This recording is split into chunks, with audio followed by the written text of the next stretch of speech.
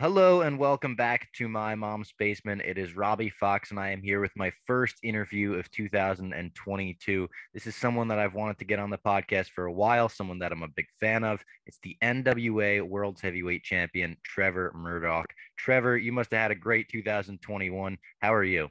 I'm a big ball of joy, man. I'm fired up, ready to go. The new year, stepping in as world champion.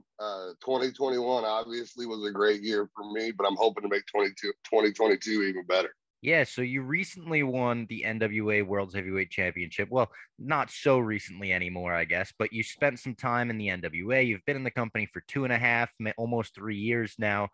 One of the most coveted championships in all of wrestling, without a doubt, the NWA World's Heavyweight Championship. What was that moment like for you 20 years into your career winning it?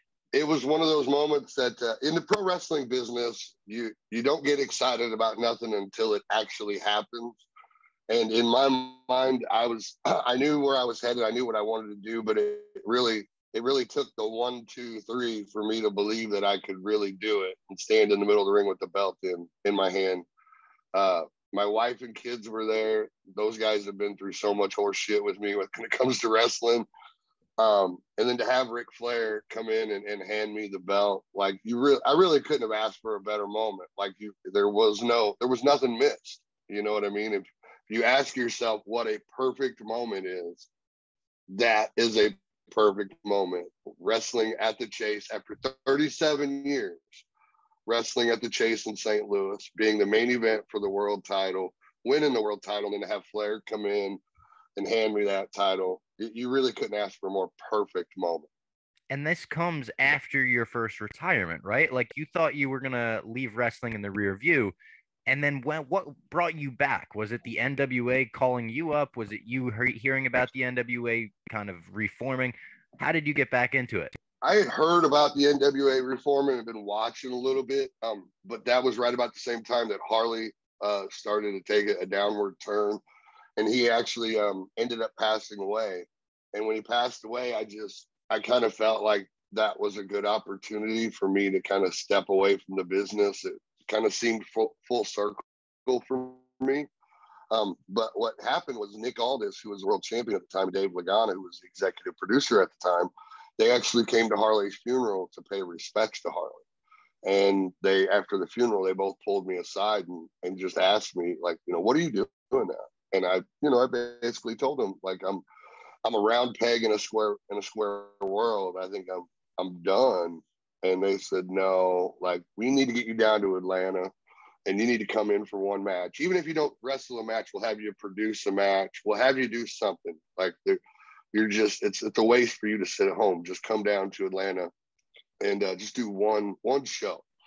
And I'm a pro wrestler. I'm an OG. I bring my gear everywhere I go just in case. And sure enough, when I walked into the building, the first thing they asked me was, do you have your gear on? Gear. And I was like, yeah, I have my gear. And they go, well, you're wrestling Ricky Starks tonight. And, that was my first match there. And that kind of, the people there, that match, that moment, everything. When I got into the back, Billy Corgan was there. A couple of other boys were there. And they're like, you got way more in the tank than what you're giving yourself credit for. And they was like, you ready to do show two? I was like, yeah, let's go. And it was, just kind of steamrolled from there, brother. You mentioned Harley Race, and your Twitter cover photo is a great side by side of you and him wearing very similar jackets with the NWA World's Heavyweight Championship. How did that bond form, and what was it like throughout your career to go from fan to friend? Um, you know, uh, Obviously, when he decided he was going to open up his wrestling school, like, he was the only guy in the area for me, like, that had any reputation that, really, it's kind of like going to a job and you want to work at a really good job. The people before you need to have the experience of that job. And Harley checks all the boxes again. He's done it all. He's done everything, and he's been on top. So I wanted to go to his school.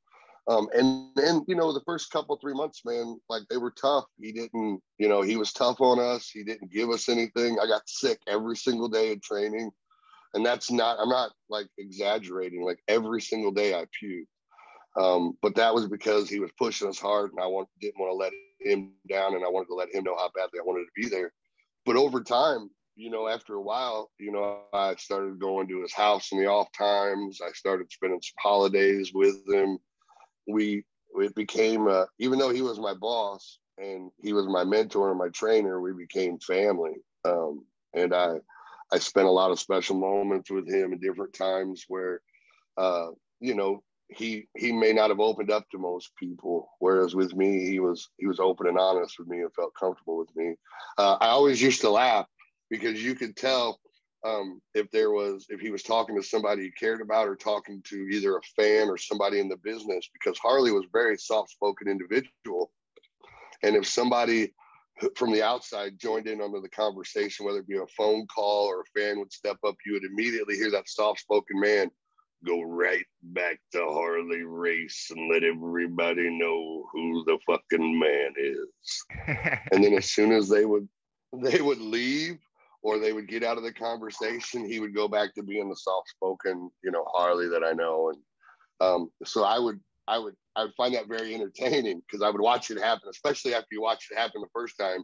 You start seeing the signs, when it happens again, you're like, oh, watch this. And sure enough, he'd flip that switch every time.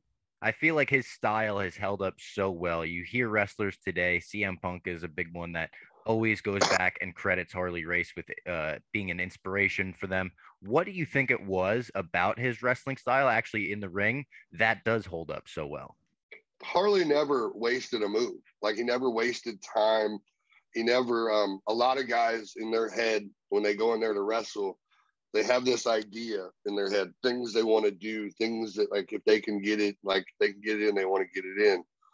Harley was an opportunist. So, and he was so knowledgeable about pro wrestling. So if he was, on one part of your body and he's seen an opportunity to take advantage of another part, he would do that. Also, Harley was Harley in the ring and outside of the ring. There are so many stories of guys trying to not just test Harley, but test pro wrestling. And I mean, I'll give you a really quick story here. Harley's world champion. There's a bunch of bikers that were giving all the wrestlers a hard time during the show. And then after the show, the bikers stuck around and they were basically calling out Harley and just saying some foul things to him. And they said they wanted to be pro wrestlers.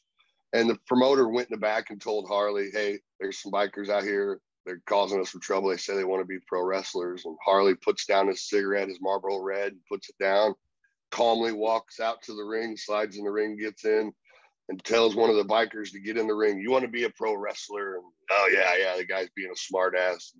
And Harley just calmly, casually, well, you got to learn how to lock up. So you got to put your hands up here like this.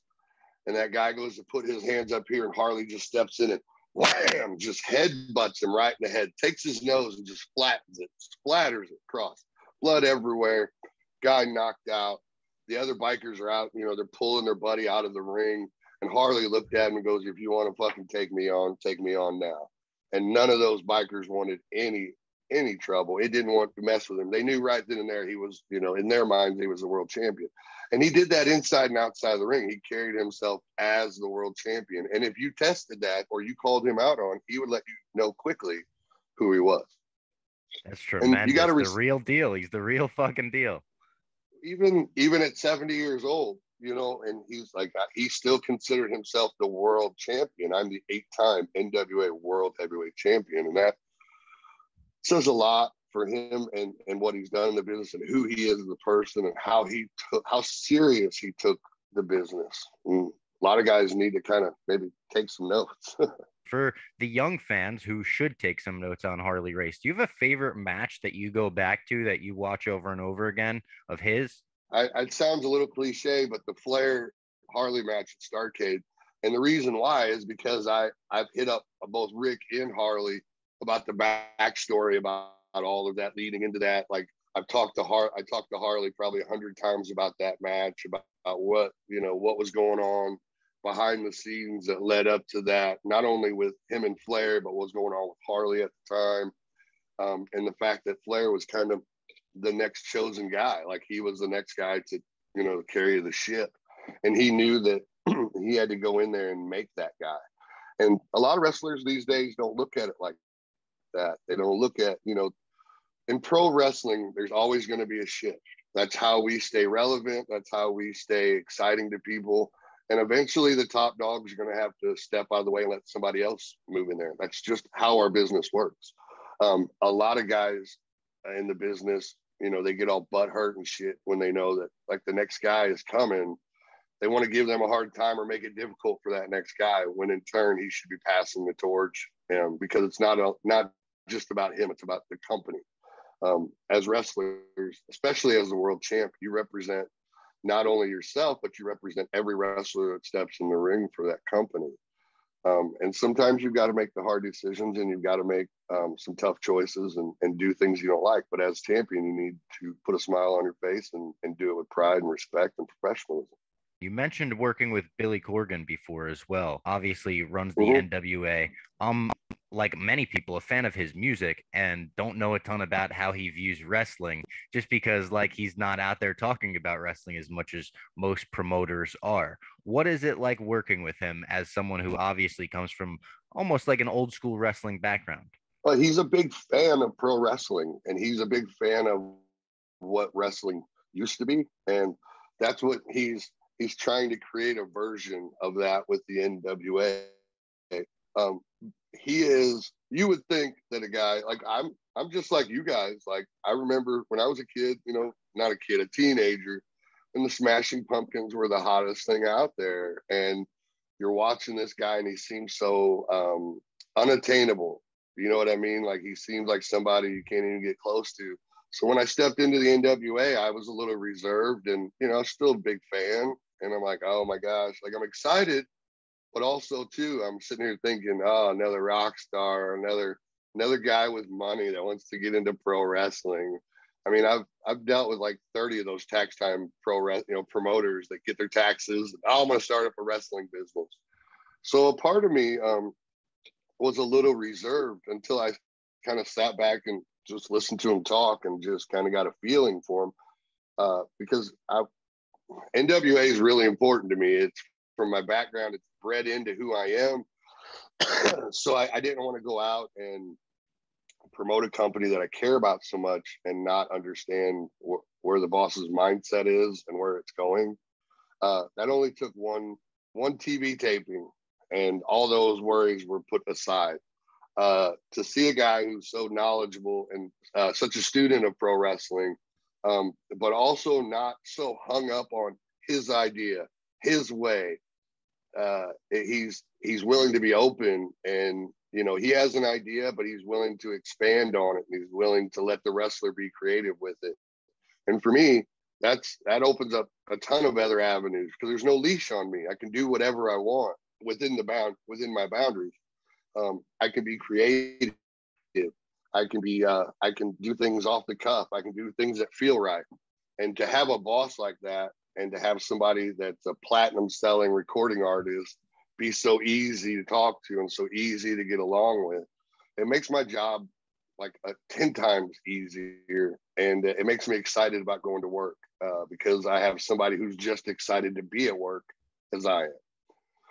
Yeah, I'd be remiss not to mention you spent a bunch of years with the WWE and also worked with Vince McMahon, who there's a billion stories about. He's the top of the top in wrestling promotion. What was your relationship with Vince like? I had it was a weird relationship. Like I assumed when I first got with the company, like I'd go in and I'd meet the boss and I'd talk to him, and we would get whatever I'm here to do lined out and in that direction. I was there for like 3 or 4 months before I had my first conversation with Vince. He has a lot of people surrounding him. He has a lot of people that want his attention. And there was a lot of things that were micromanaged there that I felt like shouldn't have been. And the interactions I did have with Vince were, excuse me, were a little strange. Like one time, Lance and I were talking to a writer outside of Gorilla, and we were just talking to a writer about ideas and stuff. And Vince got mad at somebody that was in the ring while TV was going on and left Gorilla. Well, Lance and I are the first 2 guys that he's seen, and he just starts chewing on us, saying, my newest, youngest tag team's not even watching the show. what the fuck? And I mean, cussing at me, just making just this big fucking scene in the locker room about us not watching the show, even though we've been watching the show the whole time, and we just seen the writer walk by and like, hey, here's our opportunity. Let's talk to him for a minute. It did none of that matter. So it really threw me off, and I kind of like, what an asshole. But then, you know, there were times where things weren't going that well for us on TV, and I tracked him down and I sat down with him and had an honest conversation, and he was honest and upfront with me. He's just a weird cat to get to know and understand. And I never was able to build that personal relationship with him. Maybe that's why I didn't last, you know, any longer than 4 years. But I just could never get to know him. Or I just could never get over that bridge of getting to know who he was and getting close to him. On the flip side, then, I guess, who in WWE did you learn the most from in those 4 years? Arn Anderson, without a doubt. Arn Anderson. Me being a big fan of Arn, period, and just I'm an old school guy, so I've watched a ton of Arn's wrestling. So anytime we had a question, not only about I had a question about the business, whether I had a question about a match, he was my go-to guy. I remember specifically just one time, we're about to wrestle the Highlanders, and if you look at the size difference between Lance and I and the Highlanders, there was a huge difference in height and size and excuse me. And we went to Arn, and we were kind of confused on what our direction should be with them. We didn't really know what to do with them. And in 2 minutes, Arn pulls his glasses down and, boys, if I were you, I'd wrestle them like the sheep herders. Who turned out to be, you know, who they turned out to be? No. They did. Oh, the Bushwhackers. Bushwhackers, right. He goes, I would wrestle them like the Bushwhackers. And as soon as he said that, like Cade and I, like the light bulb went off in our head. We were like, oh shit, okay, that explains it. That's all we need. That's all we needed. And it just that 2 minute conversation took all the puzzle pieces and put them in the right place for us. So he was our go-to man on almost everything. And, you know, there were a lot of times that, like, he even agreed with what was going on wasn't right. Like, you know, Arn, this is bullshit. This is this. And he'd look at us and goes, you boys are completely right. But here's the reality of the situation. Yeah. You got to, you know, you got to stay, you know, and even though he agreed with us and we knew we were in the right, it didn't matter. It was the fact that this is how things go here. And, you know, that's a hard pill to swallow sometimes, you know, and that's another reason why I've never gone back. Everybody's like, when you're going back, when you're going back. Fuck, I'm never going back. And it's not because, like, it's not about money. It's about me being happy. That's the most important thing to me, is being happy. Because being happy affects everything else in a positive manner. It affects my thought process. It affects my wrestling, everything. I just want to be happy. And my soul is not worth going up there for a couple $100,000. Speaking of happy things, speaking of good things in your career, what is your favorite match of your career? I don't have any one favorite match. I have several like matches, because as a wrestler, you create these moments in times where people are either on their feet going nuts and they feel every bit of it, or they're sitting down and they're angry and pissed off at you. I can throw the tag match I had in with the Hardys in St. Louis, the pay-per-view. My hometown, my area, my people, with the biggest company in the world at the time, wrestling for the world tag team titles with the hottest tag team in pro wrestling. Like, you can't, just those guys walking out to the ring was just amazing. You know what I mean? And just the feeling in the ring and the people and the energy and the emotion that was going into it. Like, you can't beat that shit. But then you fast forward 15 years later, and then I've got a match with me and Nick Aldis. And we're stepping into the ring, Coruscant Ballroom, wrestling at the Chase, Harley, the same title for Harley. Like, you can't, those moments, they all have their own little place and time. So it's hard to pick the favorite, the number one, because at that time, bro, they were all special to me. You know what I mean? There is nothing cooler than standing in the middle of the ring and having 20,000 people chant your name, and the millions at home watching you do what you do, and all your hard work, at the right time, everything's clicking right.